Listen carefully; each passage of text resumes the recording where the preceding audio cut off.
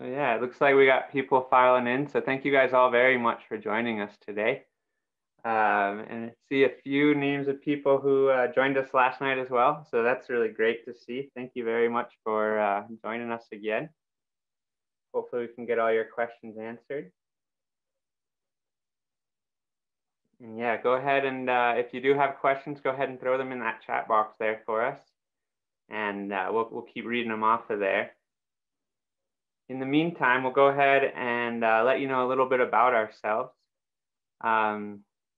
So we're going to have two hosts today, myself and another board member from Conservation Diver, whose name is George. George, you still here? You want to go ahead and introduce yourself? Hi, sorry guys. I'm having a bit of internet problems. I got my flight cancelled today, so I'm in a hotel trying to find good Wi-Fi. So apologies if I keep cutting off. But my name's George, and yes, as Chad said, I'm one of the directors of Conservation Diver. One of the many who have come out of the Conservation Diver program in New Haven, and I've gone on to start my own various projects in Nicaragua and now in the lovely Azorian Islands, where I am right now. So yes, that is me, and hopefully you'll learn more about me and what I've been up to throughout this webinar. Yeah, thank you very much. And so my name's Chad, and I am the founder of the New Haven Reef Conservation Program all the way back in 2007. And then more recently, in around 2014, started up with some of my good friends and colleagues from that New Haven program, this Conservation Diver program. And the idea behind Conservation Diver is really just to help people who are trying to start a type of marine resource management or conservation marine science program and try to accelerate that kind of startup process so that people don't have to continually reinvent the wheel and search out, all the resources and funding they need to get this going. We kind of have this turnkey system for those people who are interested, just to accelerate that process and get more of these coral reef and other marine conservation programs going all around the world where they're needed. So we really appreciate you guys joining us today. We are basically trying to set these up in order to we see a lot of young people on the internet forums who are asking, how can I get into marine conservation or biology? Do I have to have a degree? Do I have to have, this much school? Do I have to live somewhere that's tropical? All these types of questions that we regularly see on social media. We just wanted to give these young students a way to get into this field, to get their questions answered, and hopefully accelerate that process with y'all. So we really appreciate you guys joining us, and hopefully we can answer some questions for you today. Cool. So Chad, can you see the chat window? Yeah.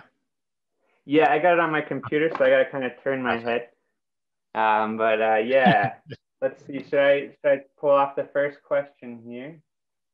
Good. We're getting some really good questions here. So the first question I have up on my screen is, how many professionals are there in marine and oceanography sector, and what are they? Please describe the details. Well, that's kind of a difficult question. There's a lot more than people think. People tend to think, oh, I got to be a marine biologist and I'm going to go and study whales or something.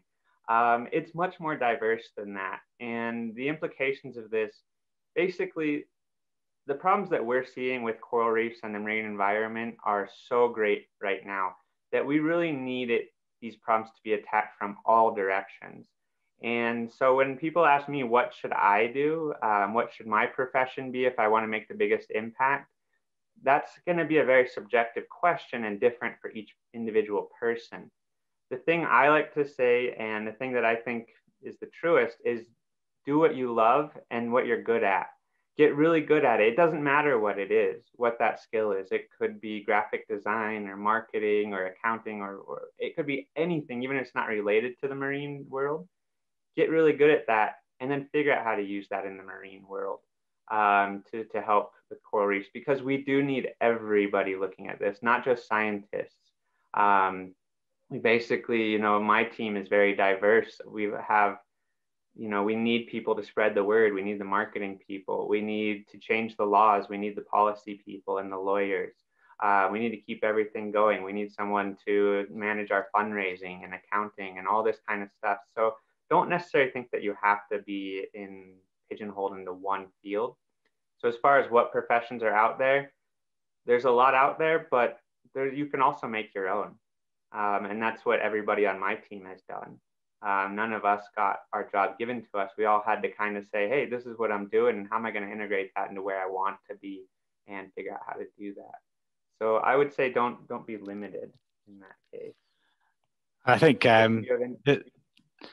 it brings into, so Anne actually put a question a little bit above that before I started yabbering on in the text about how relevant it is to have a PhD to work in marine conservation and what's the benefits of having one. And it all comes down, and that's the question that people often ask us. And as Chad's alluded, our team is so different and so wide varying that academic study is one extremely important thing that you need in the marine conservation world, and your outputs should be based on scientific and science and research, and you're doing what you're doing to try and make that industry thrive. However, we are all of different skill sets, and I do believe the why our team works so well is that we're all not of one ilk. We're not carved from the same tree. We are different people with different outlooks on things, and as many of you will know, if you're doing studies in marine biology, sometimes people are meant to be in labs, and that's where their personality is good for them to be, and other people are meant to be teach and out there. They're extroverted, they like to talk, and so when it comes down to your academic study, it's all down to how far you want to take this as an academic subject and how far you want to practically apply your knowledge. And so for some of us, our academic level is quite low. For myself, for instance, I studied at university econometrics and maths. I then did a one-year course after I was a professional for a number of years in a marine biology setting in Exeter University, but I'm by no stretch of the imagination a marine biologist. However, using the skill sets I had previously and my knowledge of other things such as the business world and applied sciences, I was able to transfer the skill sets I had to a marine conservation world. So I would say, of course, there are benefits for having a PhD. Of course, there are benefits for advancing studies within master's programs and other things like this, because this is why programs like ours exist, because we want to help fund people doing these things, and the development of science is so important. So we would always encourage people to go down the academic route. But when you're asking the question, is it important to get into the conservation world? As Chad was saying, it's more around what is my skill sets, what can I bring to the table, and what are my strengths, because they may all be different, and it's all important that we sort of utilize each other's strengths rather than just all trying to be the same. Yeah, I would absolutely agree with that.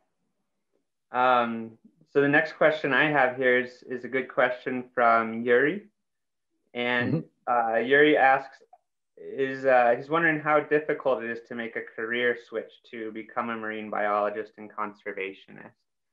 And to me, I love hearing this question because this is everybody at our programs. If I go through the history of our program, we have a lot of people that have like relevant degrees like environmental sciences, marine biology, marine ecology, and those types of degrees. But some of the biggest superstars on our team, whether it's New Haven or Nicaragua, Indonesia, are people who came from elsewhere. I'll just highlight one person as an example, is our dear friend, Mr. Powell. He has contributed so much to the growth of Conservation Diver, and he's a graphic designer and illustrator, and he was working in Spain, making lots of intros and stuff for TV shows, doing incredible work, and he just didn't enjoy it. And he went on holiday and ended up at our program and did some dives with us, and he enjoyed those. So he did an internship, and at the end of the internship, I was like, I don't want this guy to leave. He's too valuable. Hey, do you want to stay on and be part of our staff? And, you know, he's a graphic designer with no history in science, and now he's a published scientist. I think he's got his name on like 3 or 4 peer-reviewed scientific papers right now, and has created tons of incredible, you know, graphics and learning materials and all this stuff. And so to me, that's incredibly inspiring, to see someone who didn't necessarily think they were going to end up here, and to then end up in this field and do so incredibly well in it. And I mean, I could go on all day with names. You know, Ploy McIntosh was another one. She was marketing, no history of science. She came on and one of our best instructors after a few years. So don't necessarily think that you know, you're stuck in what you're doing. We do prefer, like I always say with our program, you know, we would rather teach scientists how to dive than teach divers how to do science. But if you're someone who is, you know, you're a good diver and you've been doing it for a while, and you understand, you know, where you want to be, you can get the training to get there without going back to university necessarily, or paying all that money for another degree. If you have that availability to do so, that would be wonderful, but don't let that limitation hold you back. Mm-hmm. Cool. Yeah, I mean, and I would only add to that is I did the exact thing maybe that you're maybe referring to here, is switching your career. I was, you know, a city boy strategy consultant, and you know, yes, I had dive experience. I was already a dive instructor. I've been diving since very young, but it was a case of taking the leap. And the reality is, taking the first year in that leap is going to be a tough year, because if you can support yourself by being a dive master, dive instructor, it can really help. But the important thing is that you go out there and you go to a program like New Heaven, or like any of our other programs that we have, and you immerse yourself within the training and learning, and you will learn through the University of Life what you need, and through great people. And a lot of people have asked me in the past, what did you do to train? And I said, yeah, well, look, whilst I was still in London, I did a distance learning course through a university in marine biology to get my base level skills up and understanding. But the way I learned was making friendships and community groups. And I think the most powerful thing that I've found throughout my career over the last 5 years within conservation is the most important thing was surrounding myself with like-minded people and people who had the same mission. And so my best advice would be, make the leap and find the right people who are going to help and guide you through it. And people like Chad and all the rest of the team that I've been lucky enough to be surrounded by have been the ones that have really made the lessons worthwhile. Yeah, good answer. And so, George, I see the next question here, I think, is a good one for you to answer again. It's from Marco. Okay. And Marco asks, do you think that with the current pandemic situation, the demand of conservation divers specialized in coral restoration has decreased? I mean, so for me, I've started the Azul Conservation Program in Nicaragua 4 years ago now, and have done some various other projects there. With sea turtle hatcheries, have a sea turtle program called Sea Turtle Rescue, and obviously starting this new program in the Azores. And regards to demand at those centers, the demand for me has actually increased. If the question is about customer base, so the people who are now in the pandemic situation that I've found is a lot of people have started to question what either life is truly about or what they're doing. And so a lot of people are, and we have found one of the reasons why we're doing this webinar is a lot of people are starting to rethink what they want to do with their life and time. And so I've had questions through the roof about when the programs are reopening, when can I come and go out, how can I help, what can I do this, and what's this new program going to look like. So for me, the pandemic situation has made people a lot more reflective and maybe even more aware of what's going on in the world and how humans are impacting it. And therefore, I would say the situation has not necessarily decreased, but I feel like if hopefully this pandemic situation ends, I feel there's a lot of people that's going to come out of it really sort of like full guns and blazing, wanting to get involved in conservation. And it's one of the reasons why one of our key points this last few months has been trying to raise funds to open up new centres next year, because what we believe is that we might be inundated by people wanting to really try to start to make a difference, and especially those who are passionate about the marine world, wanting to apply their time and energy into something that they love. So if you're asking about, do I feel like the demand for actually people to get involved in conservation diving is decreasing, I would actually say no. And especially those specializing in restoration, I think we may see a lull now, but I do feel that these types of programs are going to be something that will be in great demand in the coming months. Yeah, I would agree with that. I mean, this pandemic has largely stopped the actions going on. The universities and the government groups have largely stopped what they're doing, but the problems have not gone away. So George is 100% correct there. And we've seen the biggest growth in our program over the last year. So the next question, also Marco here, is he says that he recently read an article published last April on diversity, in which it compares coral restoration effectiveness in 4 different areas of the world. And he'd like to ask you if the NHRCP and reefscapers work in the same way, and if they had the same approach towards coral restoration. So I am familiar with reefscapers and this paper. Actually, this paper that he's referencing, if anyone's interested, you would search on Google Scholar for like the effectiveness of long-term coral restoration and look for the paper by Margot Hein from 2020. And it's a really great paper. To me, it's one of the most impactful papers in the coral restoration industry that have come out in the last few years, because it really highlights the problems. And alongside another paper that Margot did in 2019 with many other researchers from Australia that looked at coral restoration, and they found that more than 80% of the coral restoration programs out there don't monitor for more than a year, which to me is just mind-blowing that anyone could attempt to go into a ecosystem that grows so slowly and not monitor their work for more than 1 year and claim success. So the Reefscaper programs is not one of those programs that is doing this and not monitoring or anything. They are a really wonderful program over there in the Maldives. And actually one of our interns, Fan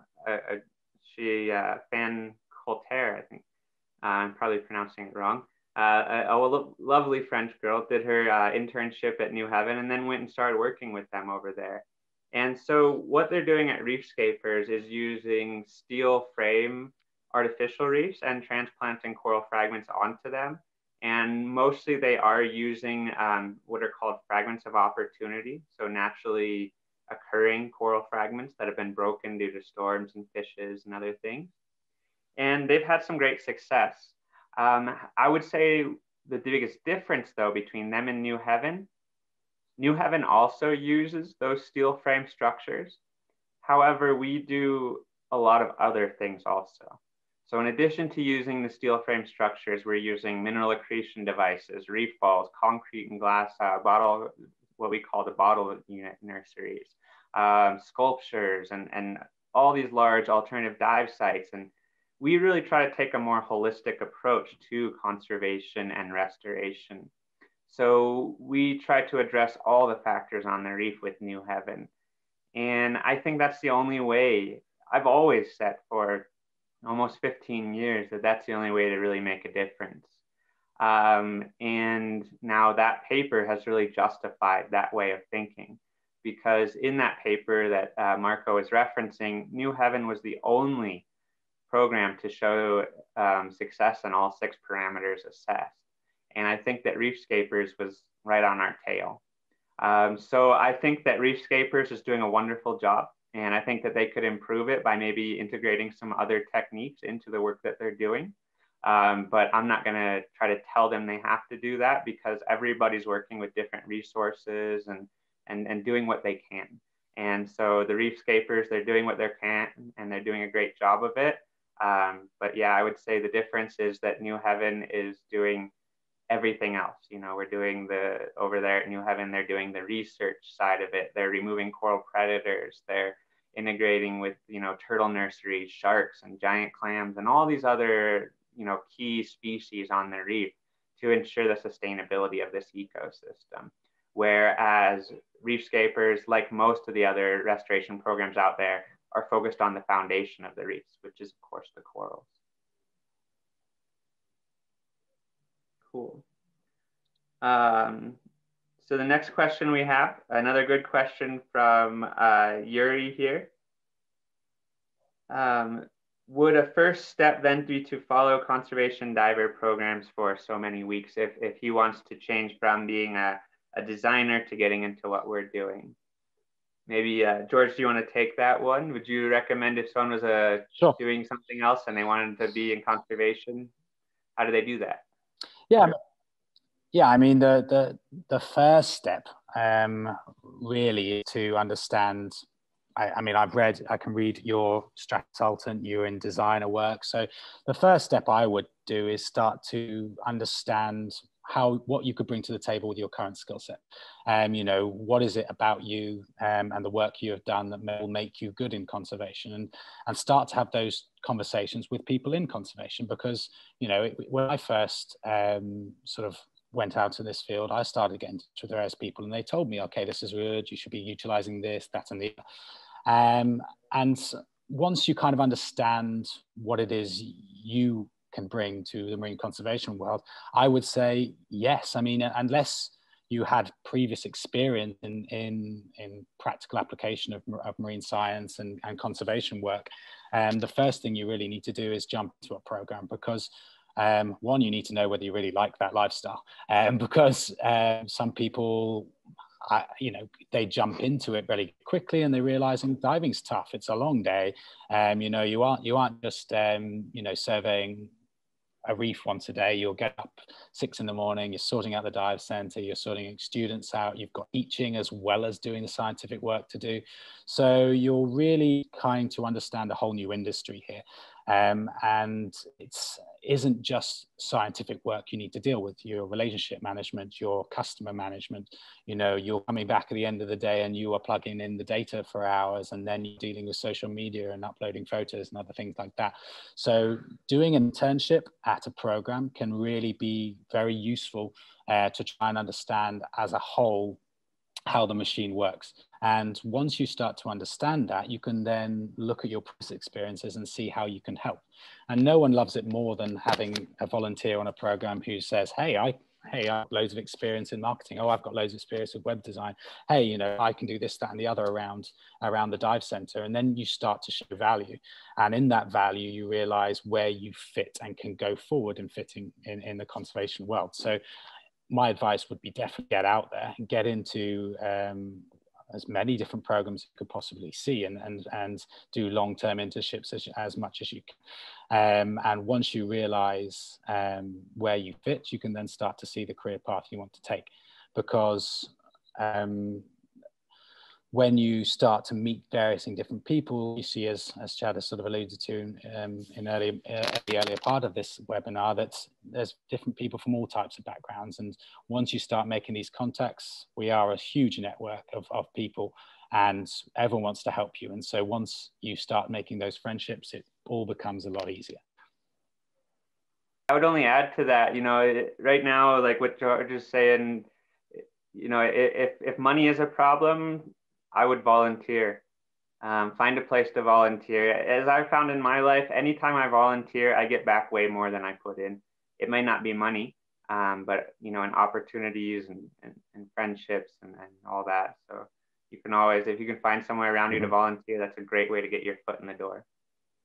I mean, it comes into I think a question someone else has put about the cost of it. But as you're saying, if you can afford to volunteer, then definitely go and do it. But my other advice would be that if you're not a professional diver, go and get that qualification and have an ability to earn income within the dive industry as well, as a dive master at the first level, because at least if you're at a program as an intern, you can start working for free a little bit as well, and and doing other things to try and make the costs as low as possible for you. But that could be another first step, rather than going on a conservation program if you want it your career, then to try and get your professional dive status first might be a good idea. Definitely. So the next question we got here, another good question from Yuri. He says, can you guys describe a typical day in the life of a conservation diver? And so, of course, this is going to be a bit different depending on which program you're at. And, if you're at one of our programs, even between different countries is going to be different. If you go to a different company, it's going to be very different. But basically, as George kind of outlined, we have long days. My day, it would be typically we wake up, we start to get the materials ready, and then we'll do the lectures and the knowledge development in the morning. So we'll go through and probably like an hour, 2 hours, sometimes more of skill development. And at that time, the interns will be preparing for the dive, getting all of the slates ready to collect data, everything like that. Once that's done, we usually have a quick lunch and then we head out for the dive. We'll spend a very long time underwater. We're not doing 50-minute dives. We're doing, sometimes our dives are like 2 hours long because we spend the whole dive at 5 meters. And so we're down there a long time. We finish up with the dive. It may be collecting research. It might be doing some protection or restoration work. Come back, then we've got the debriefing and the data entry. And then we usually do some more knowledge development, looking at, maybe what species did we find new on the reef, working on papers. It's generally long days. And we also tend to work 7 days a week. But I would say it's not really work, If you're doing what you love, then you never work a day in your life.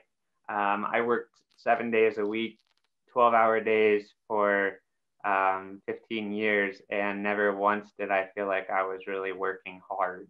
It's a lot of being with friends and scuba diving and getting home at the end of the day and feeling really like it was a rewarding day, like you really accomplished something. You planted 500 corals and did all these different things, put down a new artificial reef. Every day is so rewarding and exciting, and you're with people who are just wonderful. Everybody that's around you is there because they want to do they have the same interests as you. They want to do what you're doing.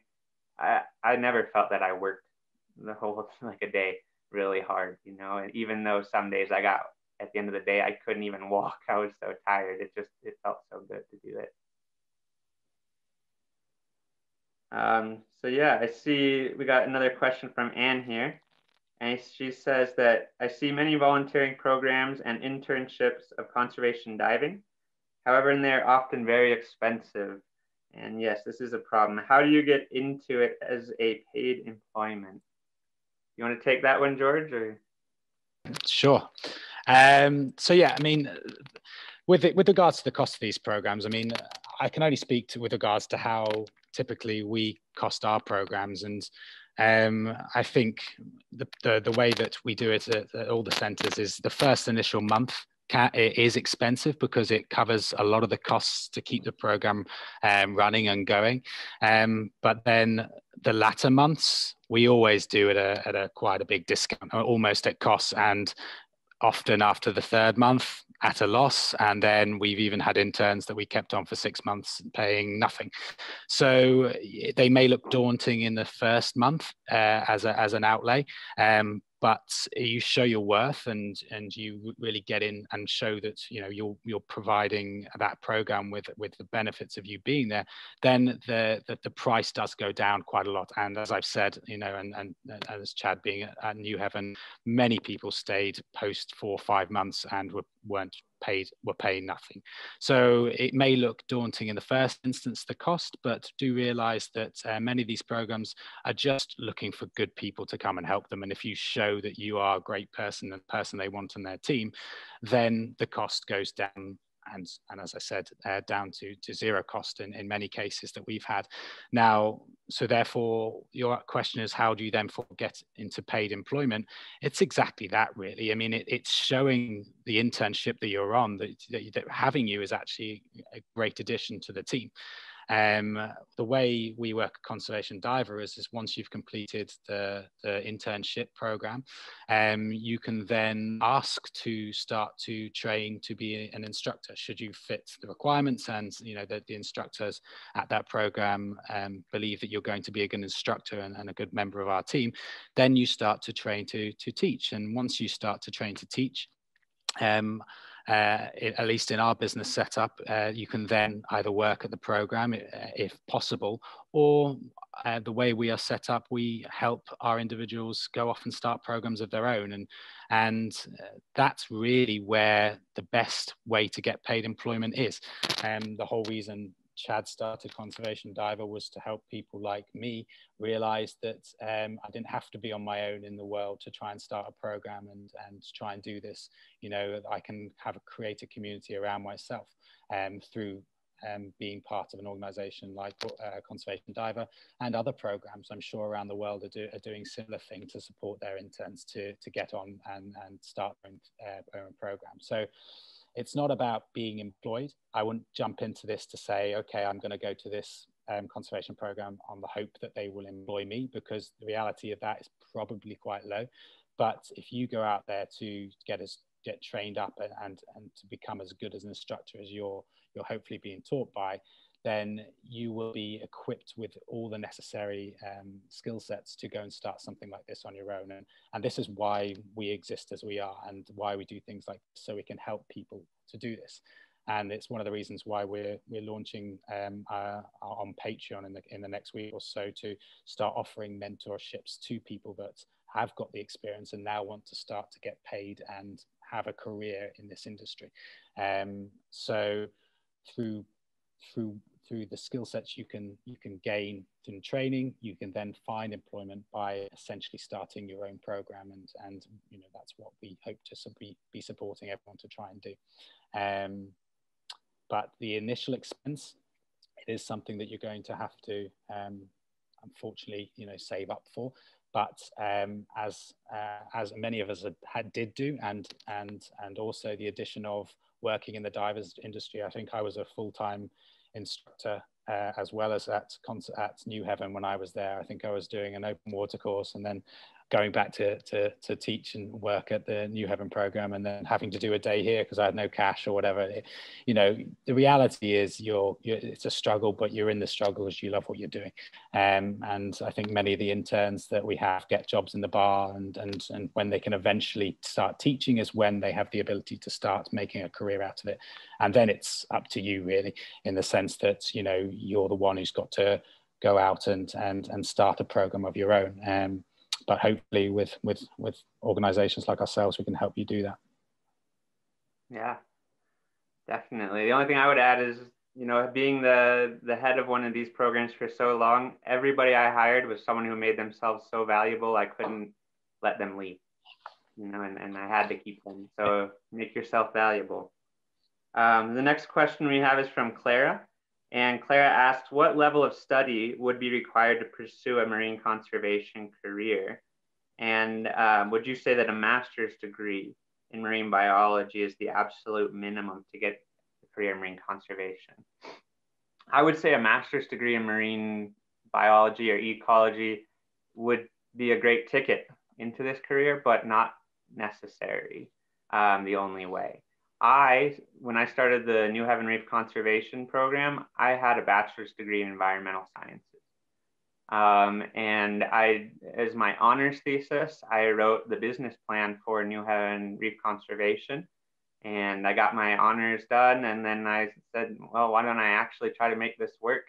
And went back to Thailand. And that's the only degree I had. And that program is still running today, all these years later, 13 or 14 years later. So if you have that marine biology master's degree or anything, that's going to be a great ticket to get you where you want to go. But if you don't have it and you can't get it, don't feel limited. Don't feel like, oh, well, I don't have this degree, so I've got to do some boring job and go work in an office and shovel paper around for 8 hours a day. No, I mean, if this is what you want to do, find a way to get your foot in the door and start, opening up doors to yourself and then going through them and just make this happen. I wouldn't let that limit you at all. But the more degrees you have, of course, the more employable you will be, the more opportunities will be open to you, and the easier this will all be. So yeah, it's kind of, if you have it, great. If you don't have it, you can still do what you want to do. Yeah, one example I would probably add to that is probably the complete polar opposite of what you're asking, is where two of the best interns that I worked with at New Haven were Elle Haskin, who's now on the board, and another one called Chloe Wilms. Elle, bachelor's in marine biology, now studying her master's. Chloe left at high school, and pretty much came out to New Haven and started to intern and learn as much as she could possibly could. And she became a great advocate of the University of Life and really putting in the effort and time to really learn everything.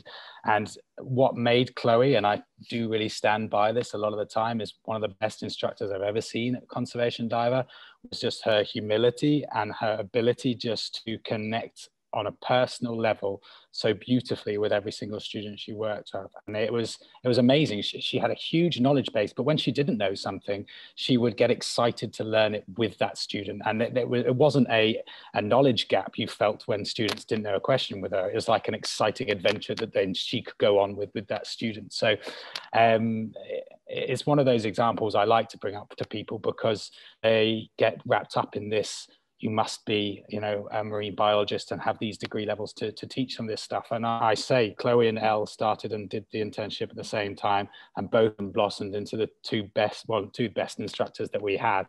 And Chloe was high school, and Elle is pursuing academics. And in the conservation diver environment and around the conservation center, you wouldn't know. No one would know. They wouldn't even question whether there was differences in their two academic abilities, because Chloe was such an amazing instructor, and she had all what was necessary to teach this material and show real love and compassion for the marine world.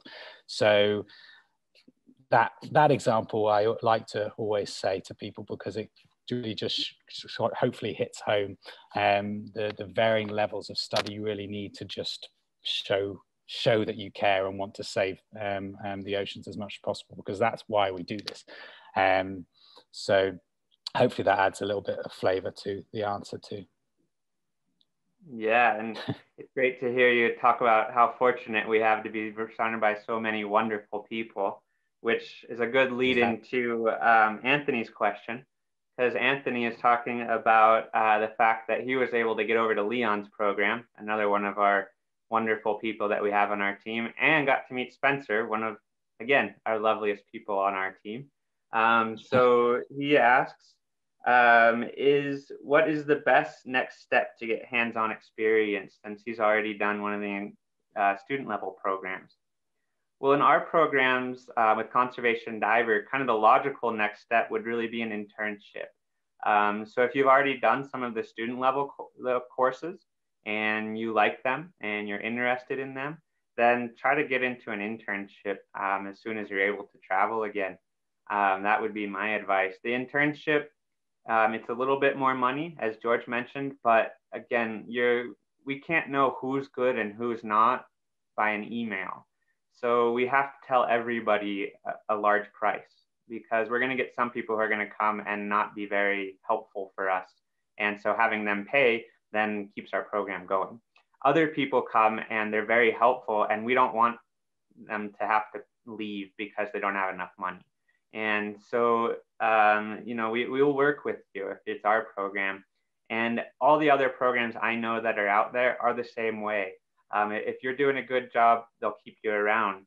And so I would say, look around you. If you don't have a lot of money to travel to one of our programs, look around yourself and see what programs are in your area or available to you, and just try to get involved in some volunteering or internship opportunities and really start to get your training and experience so that you can add that to your resume and make yourself an attractive candidate for an employment or future opportunities.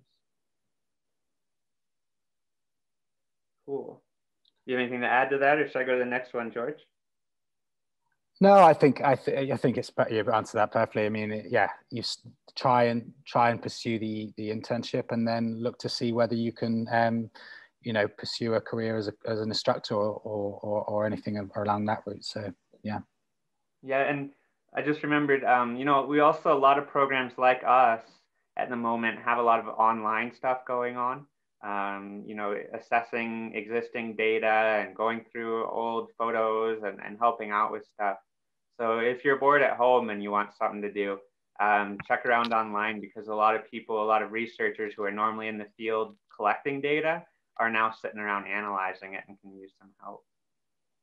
So the next question. And to add to that, because Chad is quite humble, he is doing a mineral accretion or mineral accretion technology talk quite soon, and he won't plug it because he's too humble like that. But if you want to learn some cool stuff about mineral accretion technology, that would be a definite one to jump on. I'm going to jump on it too. So cool. So the next one we have, again, a great question from Marco. And Marco's asking specifically about the Thailand program on Koh Tao and about traveling.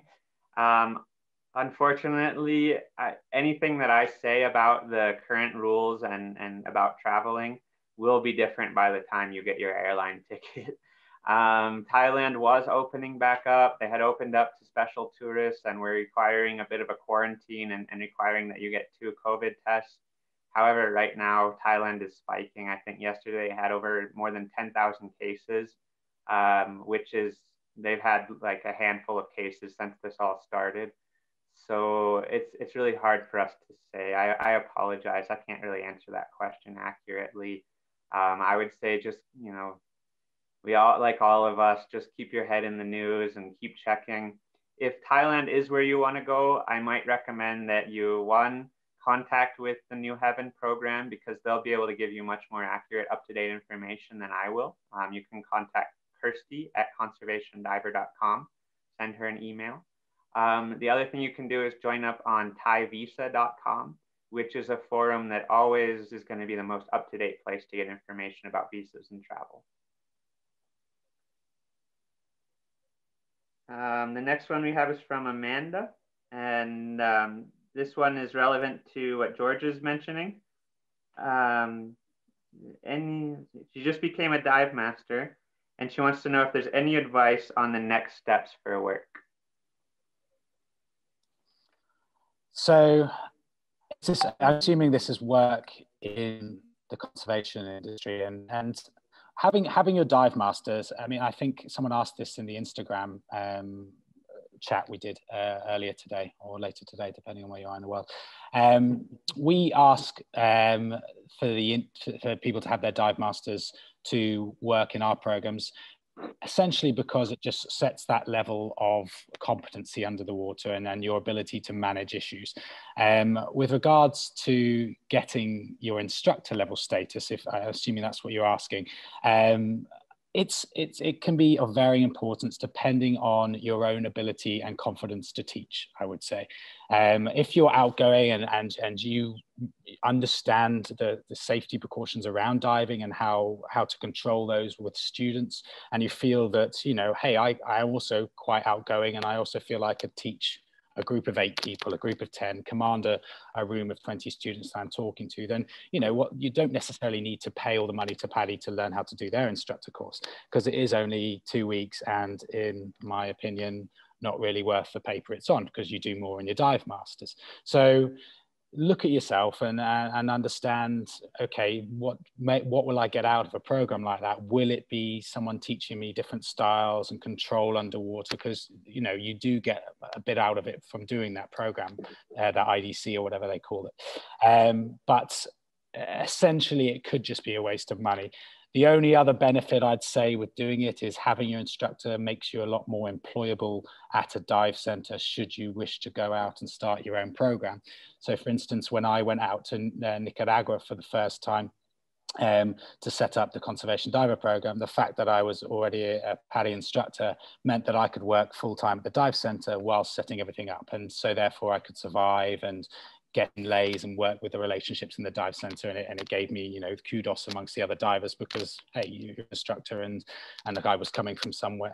I've been an instructor in a fair few different places. And a dive master, so had experience of the dive industry to teach people there. But is it important to get involved in something like conservation diver? I would say no. I wouldn't say yes, sorry. But depending on your own situations, it may be something you want to explore just to try and support yourself and get you that extra sort of teaching experience if you need it.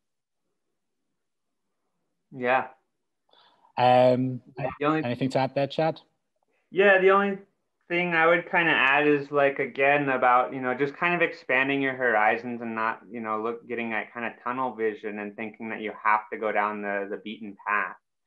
I would say, there's a lot of paths to take as well. A lot of people, find different ways, like for example, photography.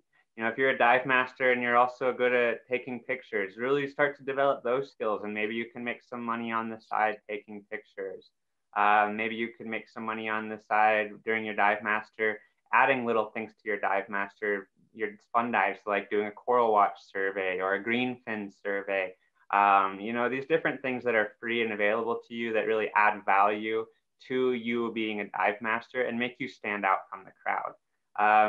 There's like on Koh Tao, we have now like over 70 dive schools. And so if you have a dive master, it is meaningless. You won't be able to get a job there just because you're a dive master. You better speak 3 languages or be good at photography or have something else to offer than just saying, hey, I just finished my dive master. Because at least on a place like Koh Tao where the market's so saturated, you won't be able to get a job with just that. So really expand your horizons. And again, like I keep coming back to it, but if you're good at something, keep doing that and hone those skills in to become the best at that skill. Whatever that skill is, be the best at it because you'll find a way to integrate that skill into what you love.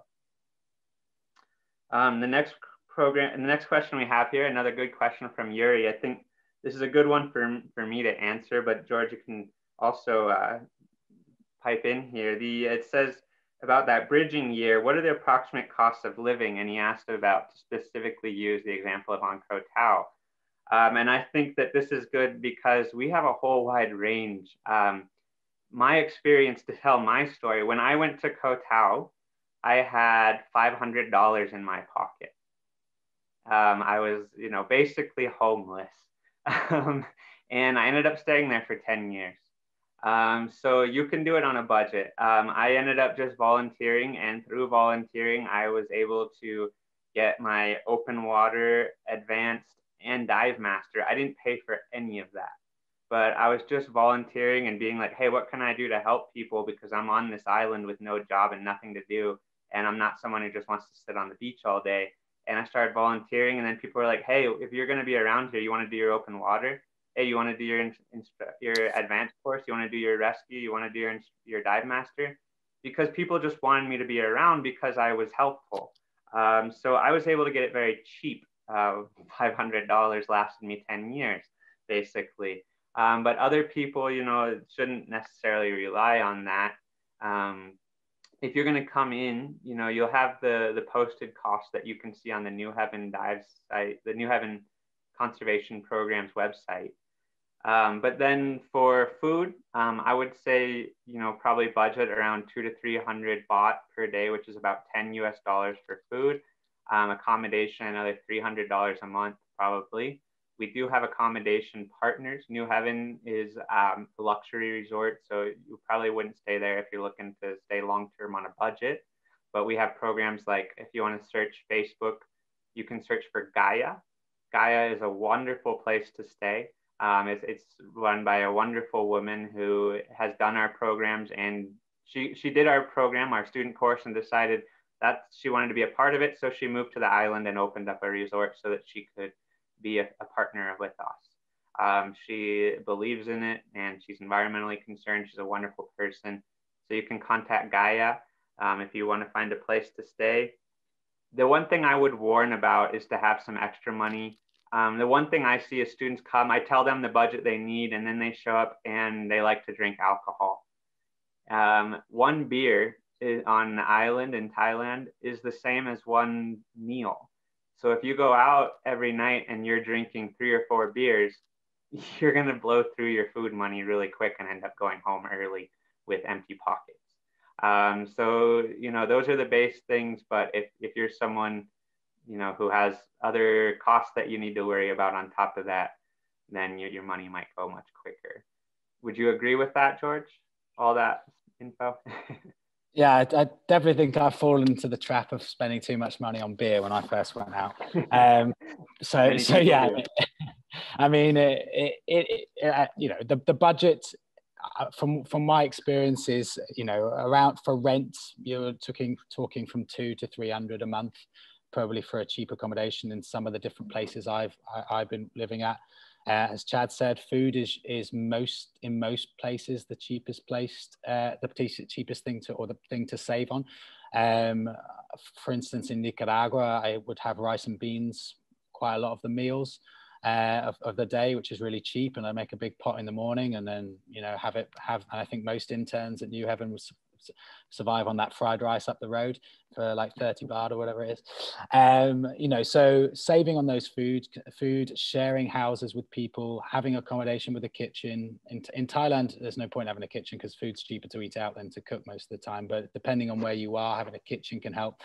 And then trying to, I hosted quiz nights and karaoke nights in my evenings, which gave me free food and free alcohol the night I hosted. So I treated those two as my nights out, and so I did things like this. And so it's about trying to, you know, be inventive with your sort of time out there, and try and see where you can save and be most cost effective. But with an overall figure, I think, you know, around $500 a month you could survive.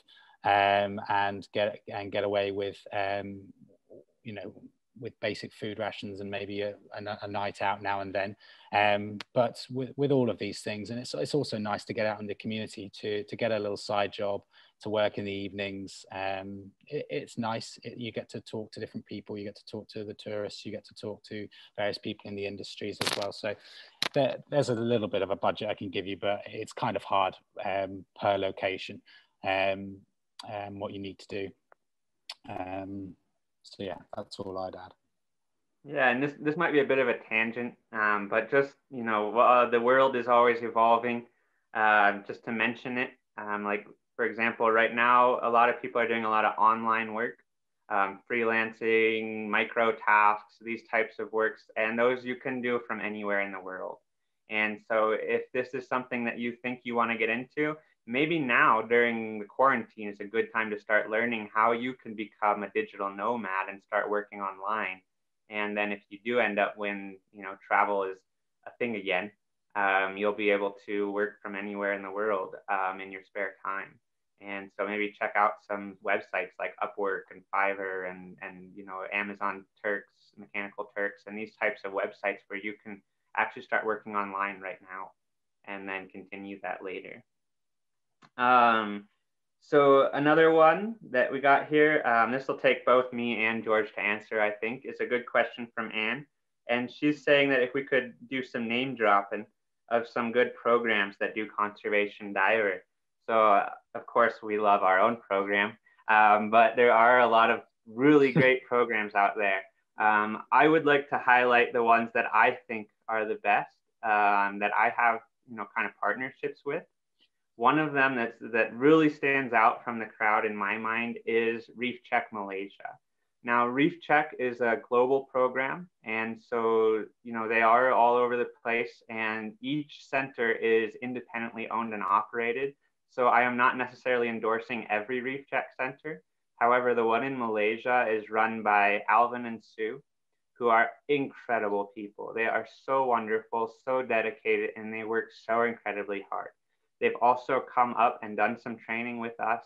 And so a lot of the techniques that we use, they also utilize. If you end up there, it's a wonderful program. Reefscapers, we've already mentioned, is another great program. Coral Watch is a program that you can get involved in no matter where you are in the world. You can do that. Other citizen science programs like iSeahorse, iNaturalist. These are good programs that you can get involved in for free. You can learn, you can start taking data and helping them out. We also have some partners. Oh, I've just if you search out, it's in Honduras. There's a really great guy. He's an American guy. His name's Trip, and he does work down in Honduras with, coral nurseries and anything. He's doing a really great job down there. I would check out, but Coral Gardeners, they're also starting to do some work with mineral accretion devices. And I don't know much about them, but I've seen on their website the mineral accretion device work they're doing. It is really wonderful. And there's not many people doing that. So that's really unique. The only people I know other than us doing mineral accretion work is Coral Aid and Reefscapers. So that's, somewhere you can really get in. George, what do you think? You probably know better than I do, even. Yeah, I'm putting me on the spot here. I mean, the one I'm most impressed with recently, and the reason why we're hopefully going to partner with them is Marine Research and Conservation Institute in Madagascar. Their program looks extremely solid. They have great inlays into the community, into the scientific community of Madagascar, and as well as the government. Great grounding to be a really good program, and hopefully through some of the collaborative work that we're planning to do with them, I feel like that program is going to really have a great presence in the market. With regards to that, in Central and South America, there is, as Chad mentioned, I think it's Roatan. I forget the name of it too, but there's a couple of good programs on Utila that we can sort of send you the details of afterwards. I'm on the spot and I can't think, but we can put a list together and maybe send it to you, Anne, because I'm also trying to think, like, so they're merging in my head, thinking like, I can't remember whether I like that person or not. I don't want to say something and be misquoted. But if a list of sort of endorsed centers is something that everyone is looking for, then at the end of this call, we can sort of put an email out to all of our team and maybe just give a sort of a top 10 centers to everyone, so that they can explore in their own time before. And also probably gives us some time to debate what we know about the different programs. Yeah, the only other one I would add is Reef Watch India is a really great program. It's not associated with Reef Check. It's its own independent program, and the girl who runs that program is incredibly dedicated, doing just wonderful work. Also, ATMEC, ATMEC, is a program that is kind of work. They are a partner with us. The owner of that program, Raul Mayortra, has been integral to New Haven and conservation divers development. And he's now started his own program. They do a couple of our courses, but mostly they're doing their own thing. They're more into the science side of it. So that's two others I would definitely recommend checking out.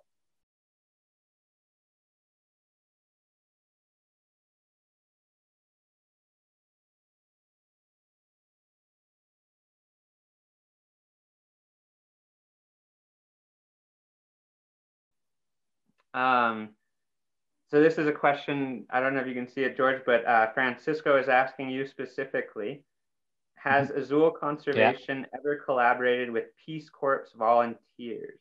They're interested in marine science education, community development, and create marine climate change. So I'm not from the US, and I don't really know too much about the Peace Corps, but from what my understanding is, there are groups within Nicaragua that do work within the Peace Corps. Whether a conservation diver has collaborated with these or not, Nicaragua is a bit of a complicated place, and the area in which Azul Conservation is in, I don't believe there's much Peace Corps activity. However, all of the points that you mentioned about marine science education, community engagement, empowerment is exactly what we're trying to do there.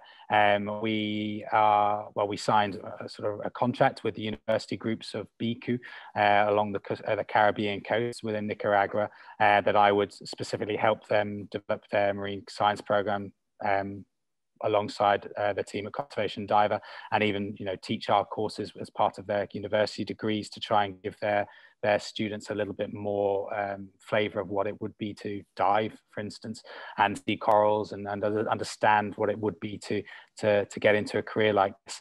And also everything we're doing at that program is to empower the local community. We're working with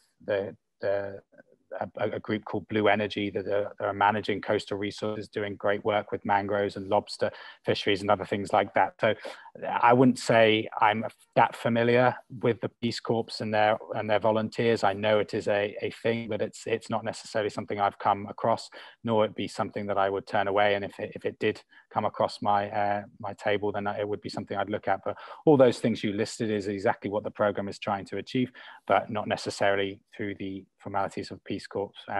Maybe Chad knows a little bit more about Peace Corps than I do. Yeah, I wanted to be in the Peace Corps when I was very young. So I looked into it, but it was probably like 20, 25 years ago. So I'm not too sure, but I would just say that Conservation Diver, if people share our ethos and they have similar ideas about how marine world should be taken care of, then we were happy to work with them. And everything you've mentioned there is all positive stuff that is right in line with what we do. So we'd love to talk with you more about that in the future, maybe. The next question we have, another great question from Yuri here. He's asking, he says that he mentioned another one of the beautiful souls that we are fortunate enough to work with, Tony, one of our photographers. And he's asking about getting visas. So yeah, Conservation Diver, we are the umbrella organization. We're operating all over the world. And so it's very hard for us to maybe tell you exactly what you need to do about visas for particular countries. So you'd want to contact the actual program. So if you're interested about visas in Thailand, then you would want to contact again with New Haven. And you can email Kirsty at conservationdiver.com about that. I would say, the visa laws are always changing. We can sometimes help with volunteer visas or education visas, writing letters. But with Thailand specifically, the education visa requires that it is a established government institution. So it'd have to be a university. So with Thailand, we can't. Other countries, we kind of can. So it's really a case-by-case basis. But if you are going to Thailand, generally we would recommend you just go ahead and get the tourist visa, because that's the easiest one for Thailand specifically. Other countries will be different, so you'll have to just kind of contact our people when you're ready to go to those. The next question here, good question from Trevor, one of our big online fans here, help joining on all the workshops. We really appreciate you, Trevor. He says he has a degrees in passion. So he likes hearing all this. Sorry. The question is, what's your oldest ever intern? Perfect. Thank you, George. So this will be different between the programs. I think our oldest intern, well, we've had a lot of them. I mean, Maria, she was quite old, and I don't mean to say she's quite old. She's older than the general students that we have. She's young. She might be in her 40s or 50s. She did an amazing job. We had, when I was earlier, we've had people in their 60s do the internship, probably like 4 or 5 of them who are in their 60s, and they have done a wonderful job. These are generally people who are retired and they've been diving for a long time, and they want to give something back. They want to use their, retirement, all this time they have diving. They don't want to necessarily just spend it fun diving, and they want to spend it doing something valuable and give back to this ecosystem that they've enjoyed for so long. And some of these interns that we've had that are 60 plus are some of the best interns that we've had. And so we don't have like an age limit per se. If you can carry your equipment down the beach to the water and do an 1.5 or 2 hour dive with us, then we'd love to have you. George, did you have anything different to say on that? No, I completely. I think the internships and the age difference of students it can be quite large. Even when I was interning at New Haven, you know, yes, there are 18-year-old interns. Yes, there are 30, 40, 50-year-old interns, and it's about the dynamic that is created amongst those interns that creates a good program. And it's why we have instructors like Kirsty, who manages the internship program, who really starts to challenge different people in different ways, because different interns are going to have different needs and different requirements from the program. And some of the other interns may have more mobility issues and so want to get more involved in data. And some younger interns don't want to sit afterwards and do data. They'd rather get 9 and carry all the tanks down because it's a workout, you know. So managing the interns at a program is one of our difficult tasks, but it's one of the fun things that we get to do. And we definitely encourage people of all walks, backgrounds, demographics, and what have you to come, because it doesn't matter how old you are, as long as you want to conserve the oceans like we do, and we will work out a way. And at least that's our ethos, and what I felt from all of our team that work at Conservation Diver is that age shouldn't be the barrier. It's maybe only what your own body is telling you, you know. Yeah, and I would also go on to say, you know, we've had some, you know, researchers that have come around at New Haven specifically. I can recall several people who were in their 70s or 80s who were traveling around and saw what we were doing, and were like, hey, I'll come and join you guys for some dives and then give you a lecture, like, to your team, and talk about what I did in my career. And that was like, for us, even the instructors were sitting there like wide-eyed the whole time, like, this is an amazing opportunity to learn from someone who has done incredible things in their life. So yeah, there's a lot of value to that. And so this next question, and I think there's also the older generation that have come to the programs that essentially don't do the internship. They just enjoy the dives, you know, and they don't necessarily muck in with the actual internship role, but they say, hey, I'm here for 4 weeks of conservation diving, I'm going to get involved. And they go to the lectures and they turn up and go on the diving. And it's not necessarily an internship, but, you know, we allow them to use it as a fun holiday or a fun time to learn some of this stuff as well, just for their own passion. So the age thing doesn't matter. It just is about what you want to get out of the program, I think is most important. Absolutely. I think this next question sounds like it's for you as well, George. It's from, I hope I say this right, Dala. Yes. And she's asking if you're starting any program in the Mediterranean. Yes, so we have also spoken about the Azores program. So for those who aren't aware on the call, we are where I am right now is in the Azores, bang in the middle of the Atlantic Ocean, 9-island archipelago. We are launching here in 3 or 4 months. And the main focus of the work we're doing here with Conservation Diver is we'll be doing new whale conservation courses. These are going to be non-diving courses, and they will be from 2 days and then a 2-week plus course, all learning about how to work as a researcher within with small citations and the great whales, and basically using photo ID, hydrophones, and other sort of equipment to monitor groups and ID different types of whales within the area. We are also going to be redesigning our EMP course to suit the Atlantic oceans and other oceans where it's not as cool, calm, and collective to lay down a lovely little transect and swim and count what you see. And so this is something that I think me and Chad might even have a meeting in a week about trying to get this sorted. So we are in the process of adapting the EMP course to sort of more strenuous water. And this is exactly the sort of thing that we would then want to take to the Mediterranean.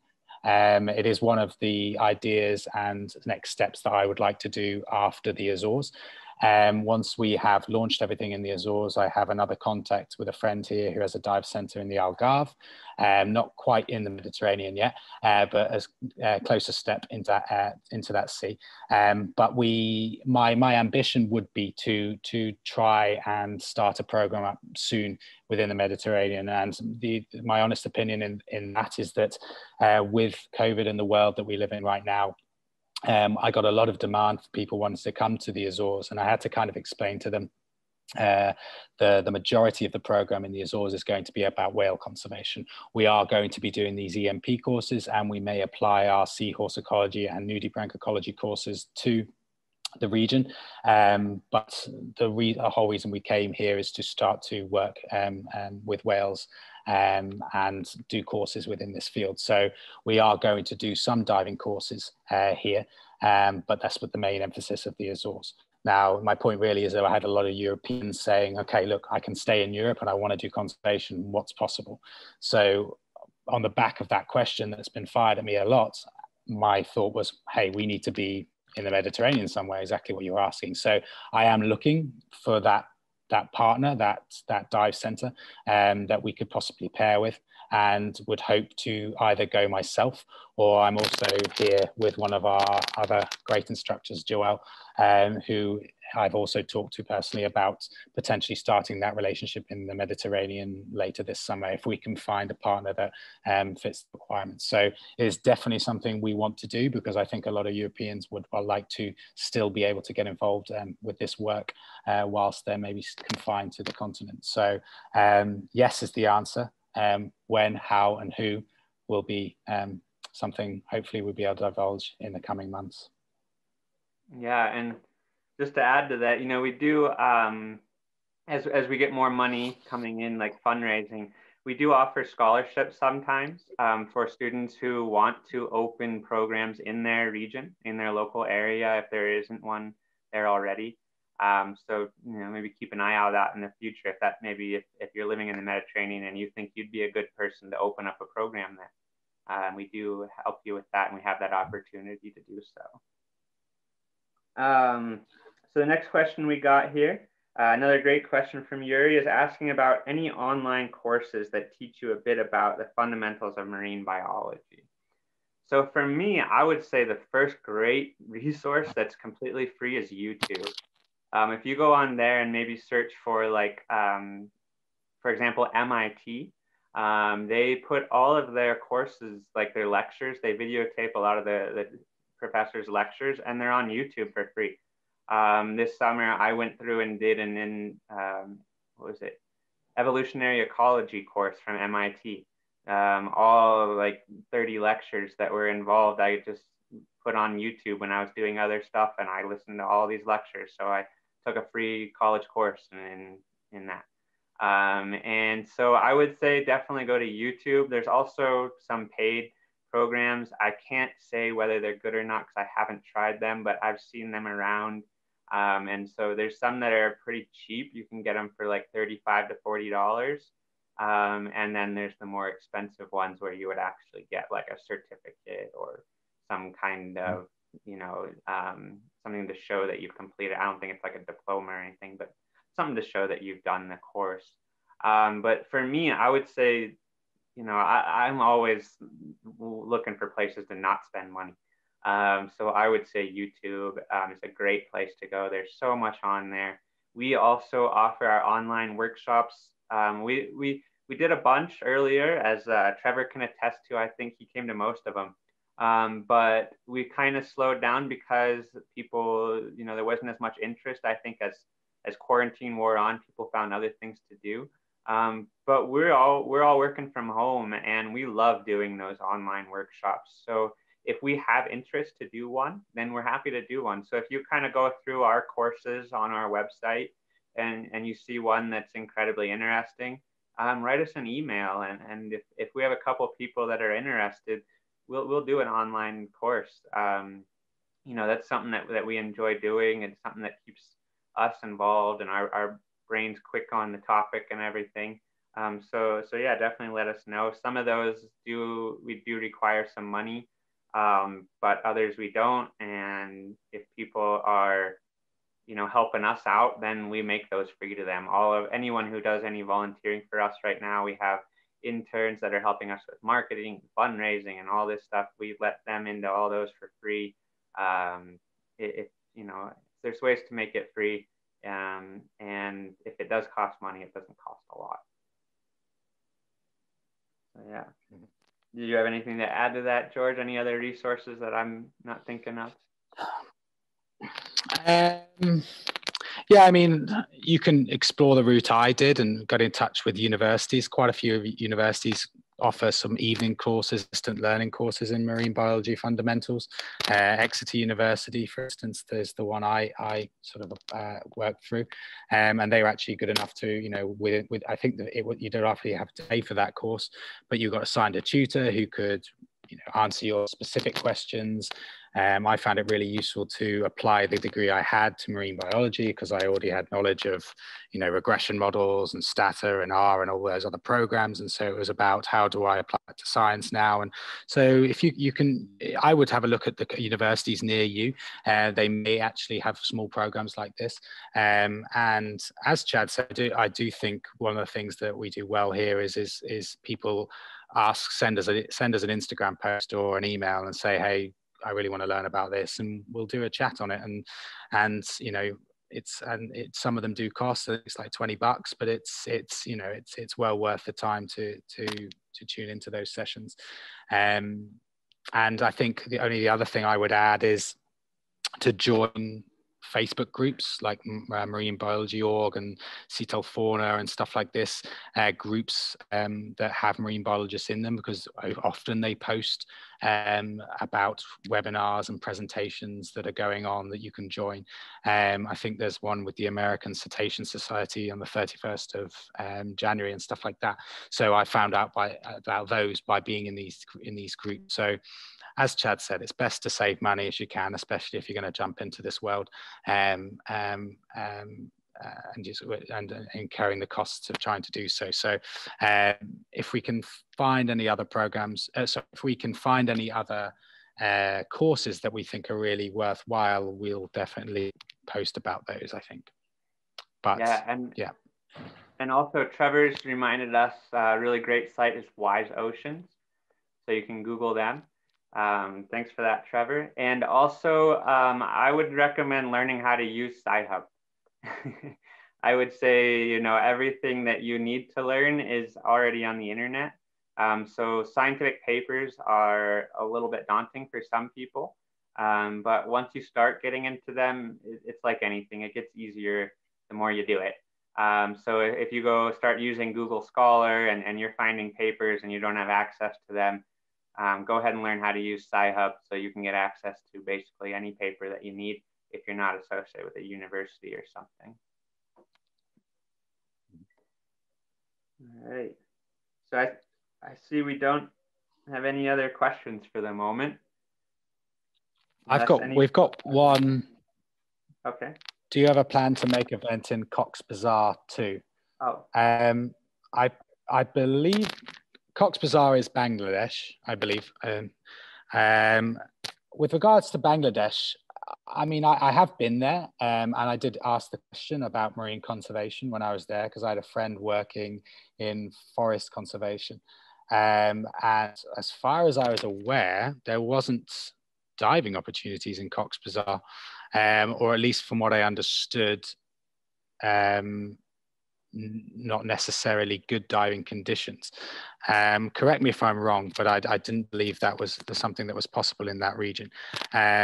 But I mean, with regards to that whole area, the most possible place for something like conservation diver to work would be maybe somewhere like the Andamans, or on the coast, on the western coast of India or something like this. The likelihood of us coming to do an event in Cox's Bazar is quite low, unless there was some sort of sponsorship to have one of our team fly to Bangladesh to do this. But equally, if you have contacts in the area and you would like us to do a presentation to budding marine scientists in Bangladesh and feel like maybe they're not getting as much information as they could have done, we'd be happy to try and organize that for something. If you have a university that you're specifically thinking of that might benefit from an online event, we'd definitely like to help as best we could. But with regards to going to Cox's Bazar, I don't think that is going to be likely in the near future. But if we can offer our help through an online event, we would be, it would be possible. Yeah, the only thing I would mention on top of that is maybe check out Reef Watch India. Tara over there at Reef Watch India is a wonderful person, and she might know more about some local resources that can be there to help you. She does operate out of the Andaman Islands there as well. So she might be a good local partner for you to reach out to.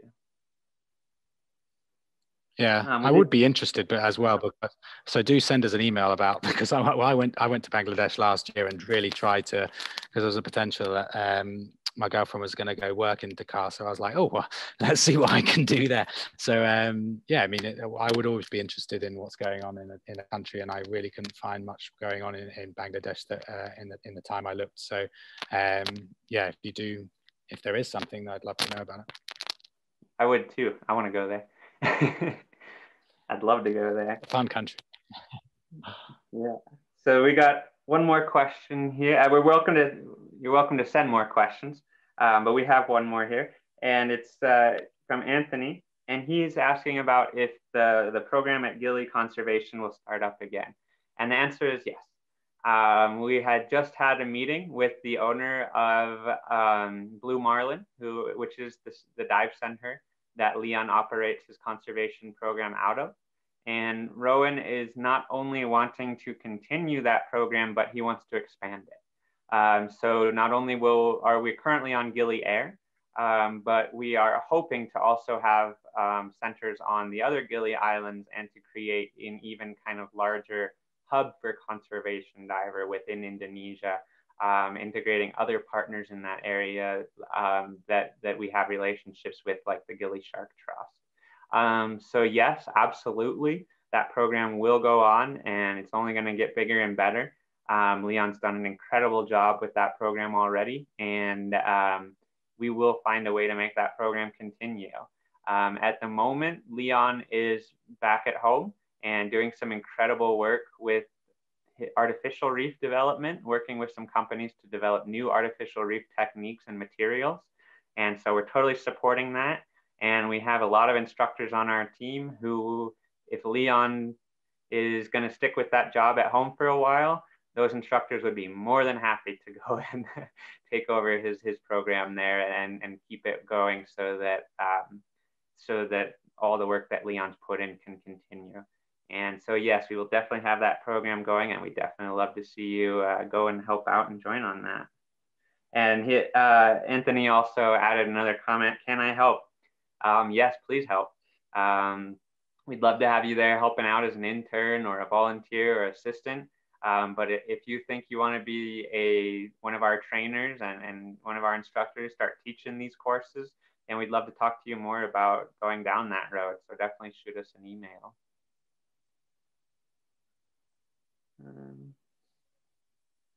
So unless I'm wrong, I'm not seeing any other questions. Right, George? No, I think that's it from everyone.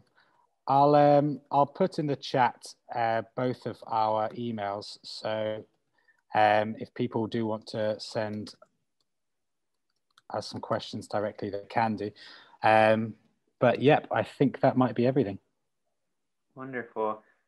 Well, once again, I'd just like to say thank you to you all for coming today. And I hope that this has been valuable to you guys. I hope that you've learned something. And I'd just like to reiterate, the reason why I thought that this was a good idea to kind of do this with, advertising within the marine biology and marine bio groups on social media is just that I see so many students asking about how can I get into this field. If I don't have a degree in marine biology, if I have a degree in something else, I want to help out, and I want to contribute to the protection and the saving of the oceans. And so again, don't feel limited because you're not a marine biologist. That has to be the take home message of all of this is get involved. We need you. We need people from all backgrounds. We need people who have all skills. We need people from different ways of thinking and different ideas, different imagination or creativity to be addressing this problem, because there is no silver bullet. There is no one way that we're going to save the coral reefs or the marine ecosystems around the world. And so any way that you can contribute, we need you contributing. And any skills that you have, develop those skills well, and then figure out a way to use those skills for ocean protection. Because although marine biology is the most kind of packed out trail towards this, it's not the only trail. I like to think of this field as kind of like a ski slope.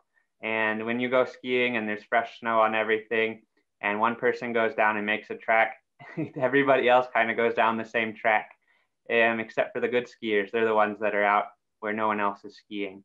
And in the same way, using that metaphor for the oceans, we need all the people who aren't going to go down the same track as everyone else. We need people who are going to make their own way down the mountain and start to find new ways of addressing these issues.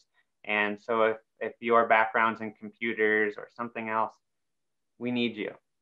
We don't just need marine biologists. And I would almost say to some point, we have too many marine biologists. And so if you're not a marine biologist, you're almost more attractive as an employee, in my opinion, sometimes. So thank you guys again so much for joining. I hope that this has been helpful. And again, as George mentioned, we're here. So reach out to us, and we really appreciate you. Yeah. George, if you have something else to add? Only that, as Chad said, we want to try and make ourselves as available as possible to anyone wanting to get into a career like this. So one thing we are going to try and do on the back of these calls is we're launching a site called Patreon. This will hopefully give any of you the ability to continue any mentoringship you would like from us going forward. It's a new platform to us. We're experimenting with ourselves. So it essentially will give you various different access to our team as far as it goes to weekly sessions and discussions about career with Chad or any other of our board members. To we're putting together video series on basics of instructing conservation diving to how to start businesses in conservation diving. So if this is something and a career you guys would really like to get into, then maybe this would be something that you guys would be interested in too. And if you'd like to see Chad's lovely face and mine more, then it may be a good route to go down. So I will just put that link in chat for everyone to have a look at it. As I said, it is new to us as well, so hopefully we will succeed in producing some great content, but we'd love to see you guys again on that. And we wish you all the best of luck in whatever you decide to do, and yeah, believe in yourself and you'll get. Absolutely. Thank you all very much for joining. And definitely, as George said, if you want more of this, just let us know, and we'd be happy to do another one, and happy to see you all again. So thank you all very much, and enjoy your rest of your day or evening, whatever the case may be. And we hope to see you again. Thank you. Cool. Thank you, Chad. Cheers all.